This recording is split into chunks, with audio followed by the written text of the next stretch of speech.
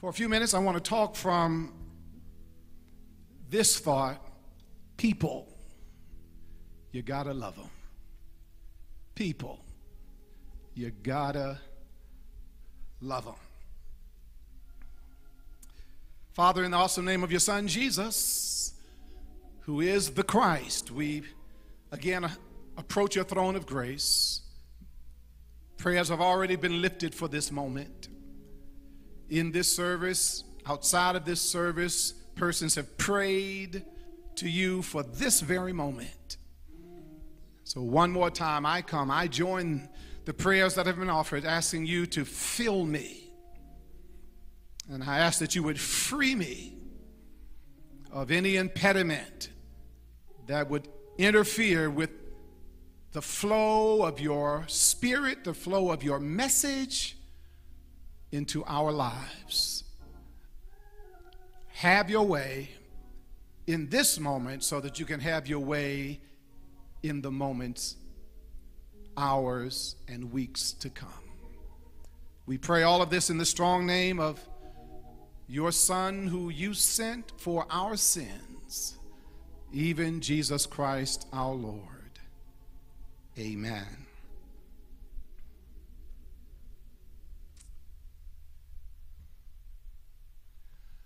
People. Wonderful, but at times wearisome people can be. We all enjoy the privilege of interfacing with, interacting with other people. And yet some of our greatest frustrations, and challenges, and trials also come from people. Lou Rawls sang a song many years ago that raised the question, what's the matter with the world? Has the world gone mad? And then he answers it by saying, there's nothing wrong with the world. It's just the people who are in it. And then he makes it clearer. He says, you and me, we're in it. And so, people make the world go round is another song of yesteryear. I want to encourage us today to remember that people are valuable to God. And therefore, whether they bring joy or whether they bring sorrow, you gotta love them. People, you gotta love them. That's what I believe is God's message for us today. We've got all kinds of turmoil going on in the world. We've experienced individually, collectively, racially. We've experienced all kinds of injustices at the hands of people. Many of us have suffered the loss of loved ones, gunned down, loved ones who have been incarcerated, loved ones who have suffered violently at the hands of other people, and emotions rise up in us when we even remember and think about some of the atrocities that have taken place in our families' lives, in our friends' lives, in our own lives. And the Lord challenges us in the midst, in the wake of all of the madness in the world. And he wants to remind us that people, you gotta love them. And so I want to say a little bit about that. I believe God wants to draw something out of these passages of Scripture to remind us of that, because I suspect that there are some moments in everybody's life where you don't feel like loving people. But God reminds us that that is his expectation of us. So much so that young Jonathan McReynolds, very popular and gifted Christian who writes beautiful music to honor the Lord, his most recently released song is entitled People.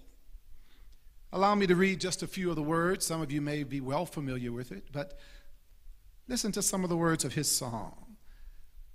They are the best and the worst you've created.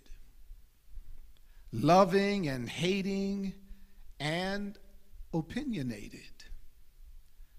Loners in basements and those congregated. Deliver me. Far from the peaceful shore I was sinking, deep in the ocean of thoughts they were thinking. Don't know what validation I was seeking. Deliver me from people. People. When you said you could heal me from anything, did you mean people? People? Deliver me, because I can't point them out. I won't say their names. I don't know the damage or which one to blame. It's just people. People, deliver me. Then he offers this second stanza. She was the reason I smiled in the morning. He took the last bit of joy I was storing. That's too much power for anything human. Deliver me from people. I know you can heal me from many things. What about people? Wonder if you've ever felt like that. If you've ever felt like, Lord, just deliver me from people. I'll work in isolation. I'll work at a desk. Just give me a job where I don't have to deal with people. Well, there's no question. People can get on your last nerve. The same people who bring you great joy and bring you great excitement and fill your life with all kind of good, there are those moments when those same people can cause you to be frustrated. So what is it that the Lord wants us to know today? He wants us to know that people come in all kinds of packaging. You know, they come in different colors, different pigmentations. People come with all kind of peculiarities, proclivities.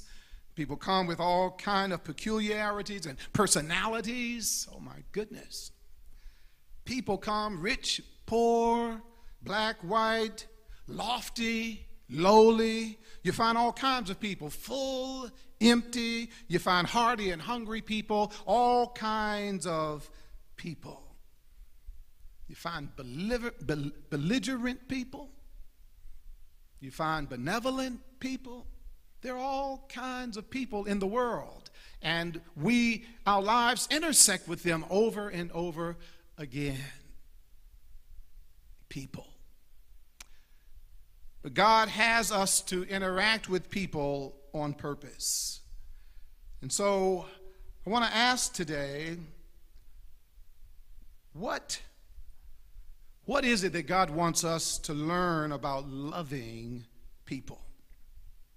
And so there are three main thoughts to the message, and then I will be out of your way. Who are the people we love? Who are the people we're supposed to love? When he says that if God loved us in this way, we also must love one another. Who's the one? Who should we be loving? Well, I suspect that I will not cover every category today, but let me at least mention four.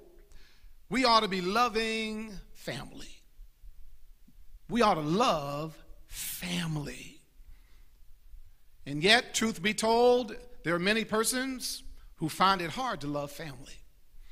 In fact, they seem to have great joy as long as they're outside of the house.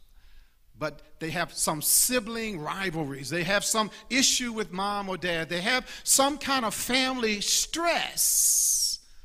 Something about family that can make it difficult. Even in the life of our Savior, family was tough. You know, Jesus was popular. He was sensational. People were tracking him and following him. And one day while he was out ministering to the masses, a text message comes and, hey, your family wants to see you. They want to talk to you. The brothers and sisters are like, so look, man, who do you think you are? Who are you supposed to be?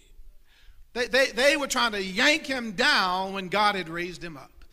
Many of us have experienced that kind of family. Not all families are dysfunctional like that, but many of us have. And too often, dysfunction is generational. And so the dysfunctionality of one family just continues down through the generations, and nobody wants to talk about Uncle George. Nobody wants to talk about what happened to Aunt Sally. It's hush, but it manifests itself in the family.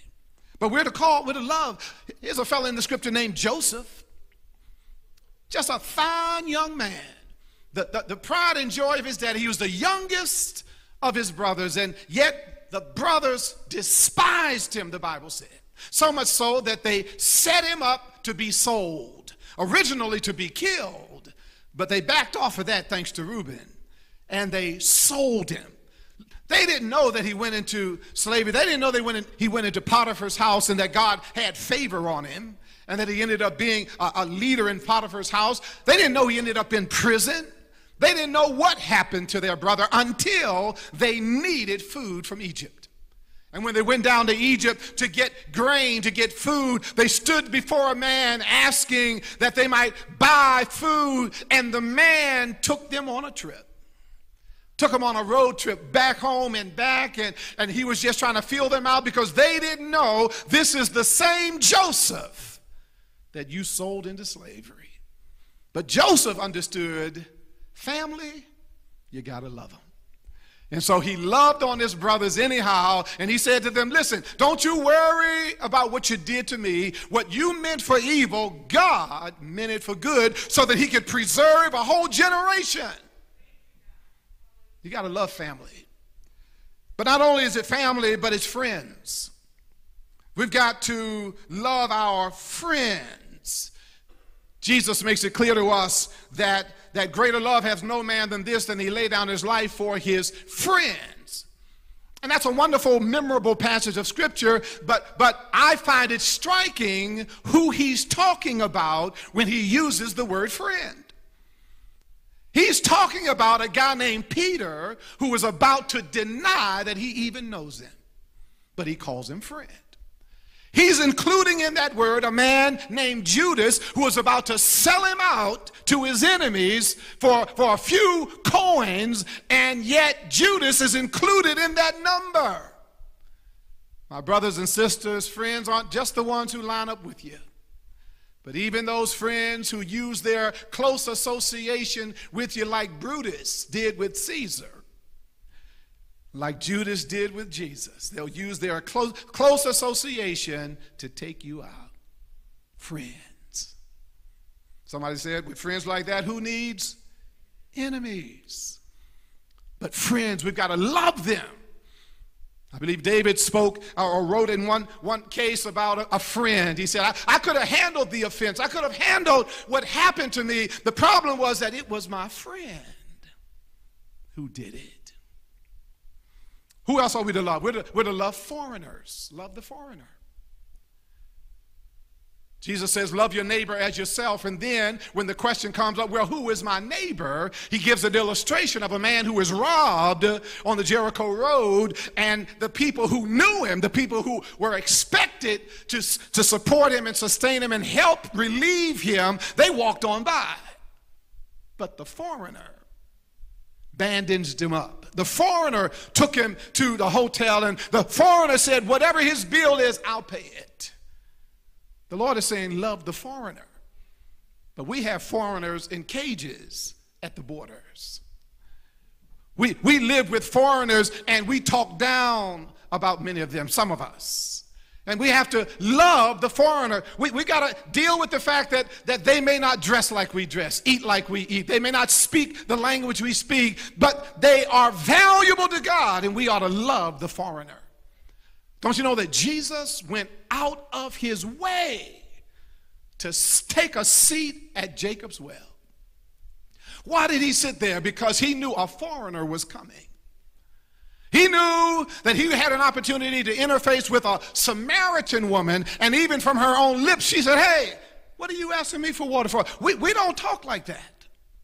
We don't get along like that, not Jews and Samaritans. So why are you coming at me like that? And Jesus just ignored what she said and said, look here, girl, if you just had a clue who you were talking to, you'd be asking me for water. Don't you know by the time that conversation ended, she was running into town telling other people, you got to come meet this man who told me everything about myself without condemning me. My brothers and sisters, we got to love the foreigner, and foreigners are all around us. We got to love them. And finally, we got to love foes. We got to love the folk who can't stand to see us, can't stand to hear our name. We got to love the folk who are just direct enemy. They can't sleep at night thinking about us. We got to love our foes. David had a foe named Saul, but he showed love to him. He had opportunities to kill Saul, but he never would do it because he said, foes, you got to love them. The Bible says it this way.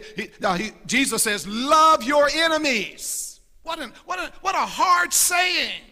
He didn't just say put up with them. He didn't just say forgive them. He said love them. Who are we to love? Foes. He said, do good for those who don't mean good for you. It's like pouring hot coals on their heads. He said, you got to love. Somebody, one of the pastors up in Baltimore used to say regularly, you've got to love the hell out of people. You got to love the unrighteousness out of people. You got to love the meanness out of people. Young lady who was with us last week when Daniel sang so beautifully for us, the young lady who helped him get around because of his blindness, had on the back of her phone, prove them wrong. And so all of the folk who want to talk about you, all of the folk who want to be enemies against you, just love them and prove them wrong. Well, we know why we or who we ought to love. Let me say a few things about how we ought to love in the few minutes I have left. How should we love? Well, how did Jesus love? He's our model. How should we love? Let me give you a few ways to love. We should share connection with people. Get connected with people. We should share connection with them. That's how we love. Don't live at arm's length from people just because they're different, just because they don't like you, just because you had an argument. No, get connected with people. Share connection. That's what Jesus did. Jesus was very different from us, but in John chapter 1 it says that the Word was made flesh and moved in the neighborhood. That's what the Message translation says in verse 14. And dwelt among us. Jesus got connected with us because love of people mattered.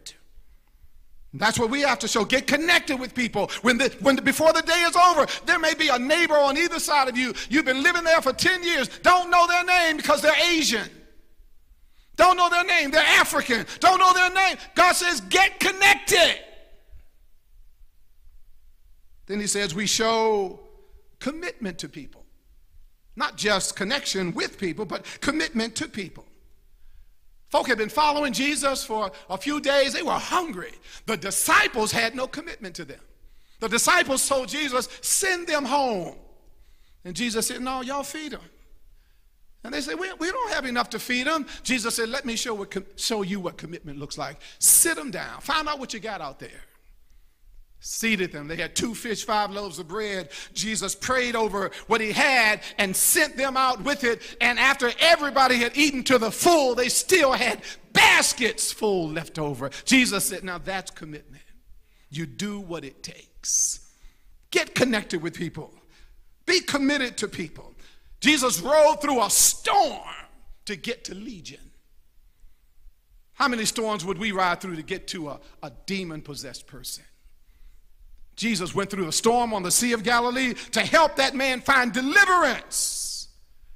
Third thing is that we show compassion for people.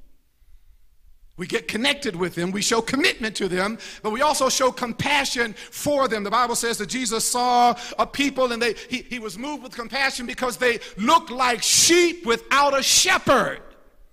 They were wandering aimlessly.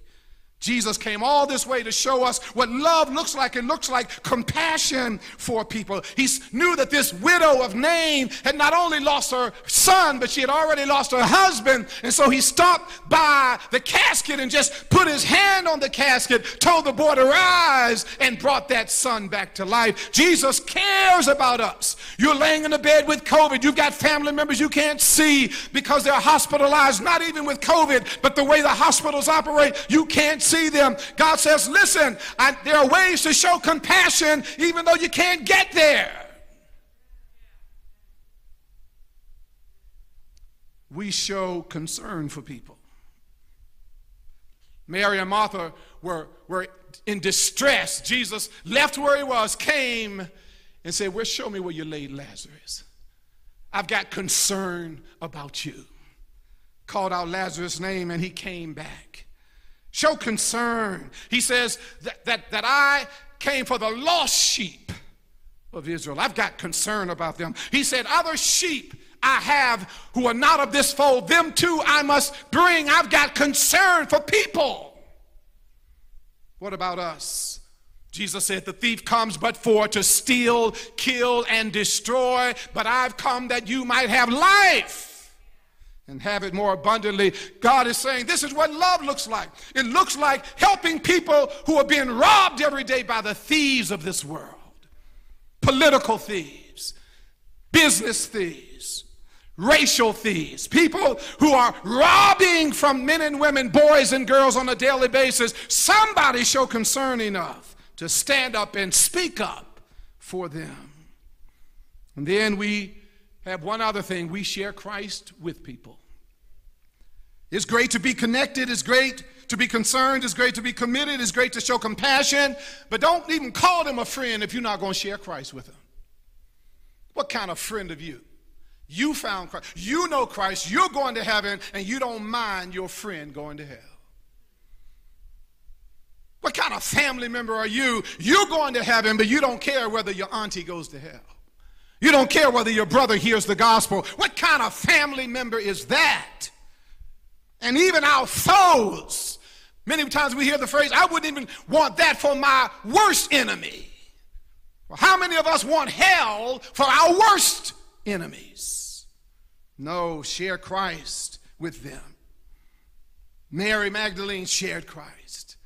Even though people looked down on her, she shared Christ. The woman at the well, they talked about her, they scandalized her, but when she found Christ, who did she go to? She ran to the same people who scandalized her name, who gossiped about her on a daily basis. She ran to those same people and said, come meet a man who told me all about myself. And when that whole chapter is over, those people are saying, look, girl, we're not believing him because of you anymore. We're believing him because of what we've experienced ourselves. Share Christ with people. And let me close by telling us why we love. We know who to love. We know how to love. Why do we love? Let me just offer these three thoughts and I'm out of your way. The text tells us that we ought to love because we are born of his love. How do we get born again? Because of the love of God. That's what the text says. The scriptural text says us that we're born of God, and the Bible also, the text also says God is love. So we've been born of the love of God. John 3:16 says God so loved the world that he gave his only begotten son. Why should we go to the lost? Why should we go to the least? Why should we go to the racist, to the rapist? Why should we go to the arsonist? Why should we go to the wicked? Because we are products of God's love. The Bible says he gave his son for our sins. That means that we were wretched. We didn't deserve him, but we're born of God's love. That's why we go. Second reason that we go is that we love because we are beneficiaries of his love. New birth is not the only benefit that we get from God's love. Thank God that I get the benefit of a new life, of new birth, of redemption, of having my sins covered by the precious blood of Jesus because of his love. Thank God for that benefit, but I wake up every day to a new benefit. I get his love every step I take, every meal I eat, every friend I have, every relationship that is cherished. Those things come from the love of God. He looks beyond my fault. He covers the sins that I commit on a daily basis. I don't know about you, but I'm a beneficiary of the love of God, so I ought to show the love of God. Last thing that I want us to know today, or I believe God wants us to know today about people, you got to love them in spite of them. You got to love them because you're born of love. We got to love them because we're beneficiaries of God's love. And finally, we got to love them because we're brokers of God's love. We're love brokers. We're walking billboards. We're walking advertisement. We are put on fire so that we can go to people whose lives are cold, whose lives are empty, and burn. Let the Holy Ghost live and burn through us. The Bible says here that he saved us so he can live through us. That means that we broker relationships. He uses us to get a message to people and then uses the Holy Spirit to use that message to convict them. But without a broker, without a representative, without an agent out there, they won't hear the gospel. So no, it's not our job to save anybody, but it's our job to broker it. The church is a brokerage. We're all representatives. We're all agents. The problem is too many of us are secret agents. We've got to go public as agents for the Lord Jesus Christ. Got to go public as ambassadors of love. We got to let people know that we love them. And listen, love isn't as noticeable in the sunlight. It's not as noticeable when everything's going right. But you let somebody curse you, that's when you show love. Let somebody cut you, that's when love shines its best. Let somebody betray you, that's the way love shows its best face. Jesus did that. They cut him, they whipped him, they scorned him, they nailed him to a tree, they mocked him, but all along the way he kept showing the love of God. He forgave those who were at his feet. He took care of his mother and his disciple. He forgave the disciple off to his right. He was showing the love of God, and he loved us so much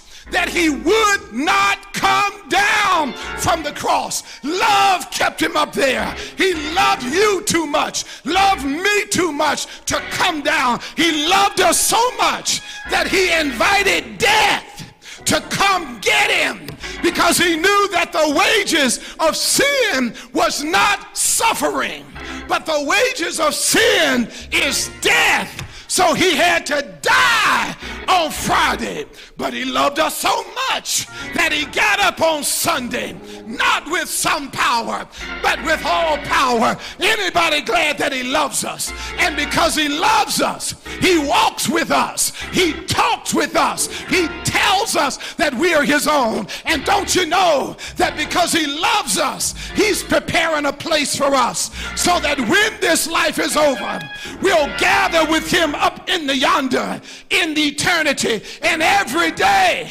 will be a day of celebration. Every day will be a day of coronation. Every day will be a day of jubilation. So why wait till you get there? Go ahead and express your jubilation now. Go ahead and get your praise in now. Go ahead and get your dance in now. And no matter what people do to you, remember, you gotta love them. This text says we must love them because he loved us. And won't it be wonderful that one of those days when we see Christ face to face, there'll be some people up there who hated us down here, but the more they flung at us, the more love they saw in us. And one day, we may have never known about it, but one day they decided, she's for real, he's for real, and I want something real. And they would have given their life to Christ, and you won't even know it until eternity. And you'll be saying, what are they doing here? And they'll say, I understand why you asked the question, but I watched you. I watched you when you were going through. I watched you when I despised you, when I tried my best to hurt you, I watched you keep loving me. So much so that I got convicted. So thank you for loving me. That's what we ought to hear.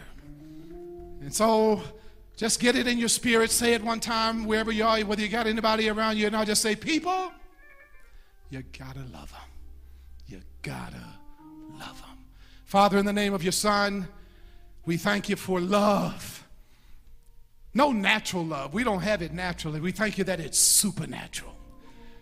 But that you pour it out in the hearts of your people so that we can broker it. We can display it and we can offer it to other people. We love you. I pray that you would move on the hearts of people who may have never said yes to Jesus, that they will accept his love today, accept his life today. Be glorified through some decision that's made. And then, Lord, if somebody needs to become a part of this church family, they're wandering, they're saved, but they're wandering. They don't really have a shepherd in their life. They don't have brothers and sisters who care about them in the faith. Move on their hearts that they will take action and join with this family today. I pray this in the strong name of Jesus Christ our Lord. And the church says amen. Amen. Well, I pray that you've been blessed by the music, blessed by the other ministries, and blessed by the message. Now let's put the message into action. There are some people who are hard to love, but you gotta love them. Remember that. Share that good news with other people. God makes it possible.